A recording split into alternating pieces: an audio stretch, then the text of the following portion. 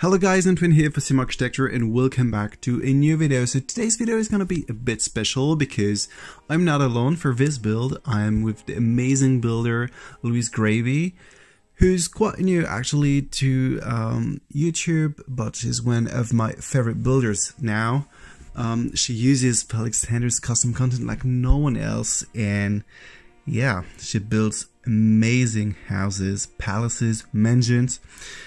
And actually, I sent her a message a few weeks ago now, asking her if she was willing to do a collaboration with me, because I felt like we had the same aesthetic when it comes to build big mansion or palaces.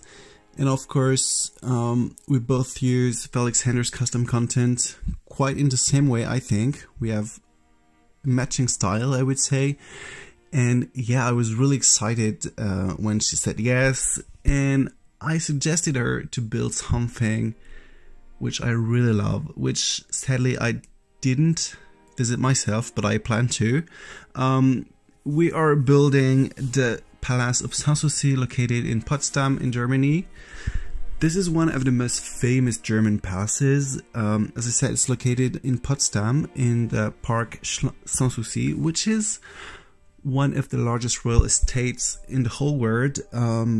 There are actually many palaces in this estate. There's Sanssouci, of course, but also the new palace, the new chambers, the Orangerie Schloss, there is the Buikd Island Palace. There are many palaces in this estate, and it was actually the summer estate of the Prussian kings. So if you don't know about Prussia, Prussia was a part of nowadays Germany, in the eastern part of Germany, and also a part of Poland, but right now it is the eastern part of Germany around Berlin, more or less. And Sanssouci was built by Frederick the Great during the Rococo time, so this palace is often considered as one of the rivals of Versailles, but it's much smaller and in a total different style. It is in a Rococo style, which is not the case for Versailles. Versailles is more Baroque or classic, and this small palace is, yes, more Rococo, much smaller, more intimate.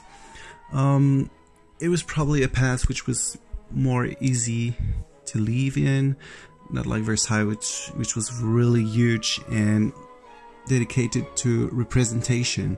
This one was more intimate.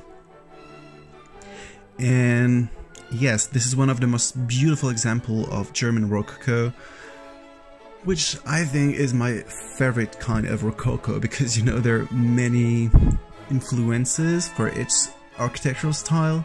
The French Rococo and the German Rococo are different, but I think I enjoy German Rococo more. Of course, I love French Rococo, but the German one is even more full of detail, full of gold, full of everything, and I just love it. It's beautiful. There are many residences in Germany which are featuring some Rococo rooms, and they're absolutely amazing. So as I told you, I've never visited this palace myself, but I plan to actually.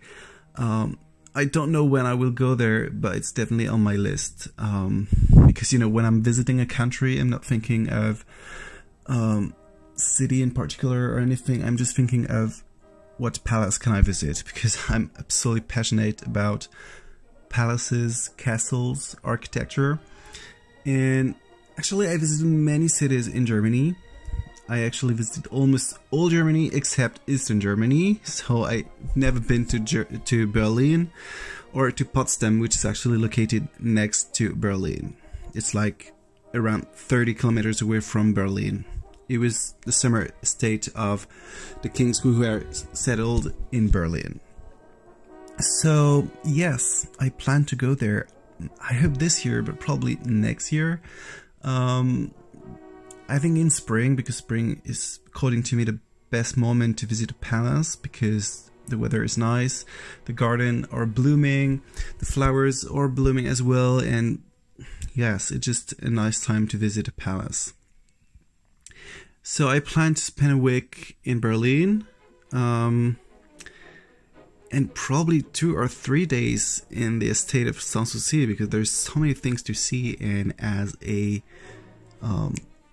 passionate photographer, I would like to spend a lot of time there to take a lot of pictures, really spend time there to feel the place. Just, you know, I don't like rushing somewhere, like I don't have any time to see anything. I just want to enjoy myself, go there, enjoy its detail, enjoy each palace for itself. So it will definitely take a long time, so I think around 2 or 3 days. Now I can tell you more about the build itself. As I told you, it's in collaboration with Louise Gravy. You will have the link down below to her channel and to her video, because I'm only building the exterior part of the palace with this amazing terrace garden, which I think was the most exciting thing in this build, which wasn't possible before, but since we have the new foundation tool and the new terrain tools, it is way more doable, if I can say. And wow, it's simple, actually. It's not difficult to do, but the result looks great, I think. Just tell me in the comment if it looks great or not, but I'm myself very happy about the way it turned out. It was not something complicated to build. There are not many elements. Those are just terrace gardens with a few topiaries and a few bushes on the walls, and that's it actually. And there's the small palace on top of it. For the palace, I only built the central part of it because there are 2 more wings, but it was not possible on a lot in The Sims to build it, even if it's the 64 by 64 lot, the largest one. But the terrace garden take a lot of space, and first I was thinking only building the palace without the terrace garden, but then I was like, no, it doesn't make sense. This palace is well known also, and probably mainly, for its terrace garden, so I decided to focus more on those terrace gardens than on the build itself, on the palace itself. So yes, I only built the central part. Of course, it's not 100% accurate because I don't have all the items I would need to do the exact replica of the actual palace, but I think it's pretty recognizable, and in one side you can say, yes, it's Sanssouci. So this is the only thing I wanted, is to have something that looks like the real one without especially being an exact copy of it. So yes, it just, you know, I've been thinking about building this for a long time now, and before we have the terrain tool, like, no, it's impossible because you have to build like 2 or 3 floors just to do the terrace garden, and then you don't have enough floors to build the palace.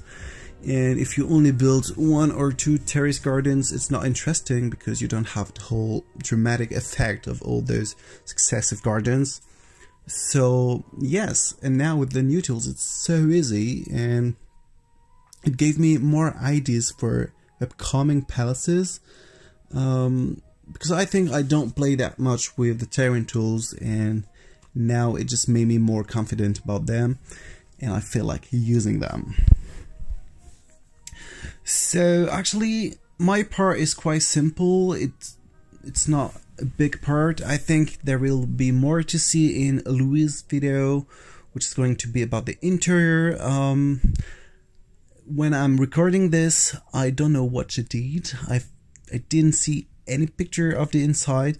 She just told me that she got inspired by pictures she saw from the palace, but of course she told me she was not able to do an exact replica, so it's a mix of her vision and of the real palace. So I'm really excited to see what she did, and I'm sure it will be something great. And I think it's a bit challenging because I didn't do it, but I thought about how the floor plan could look, and with all these windows it's not easy to create proper rooms that are good looking, so it's really challenging, and I hope it was not too difficult for Louise. So yeah, I'm really excited to see what she did. And yeah, so be sure to oh my god, sorry, I'm losing my words today. Be sure to visit our channel to watch her video, because the whole thing will be in her video, I think, the most interesting part. And actually we will discover it at the same time, so yes, I'm really excited.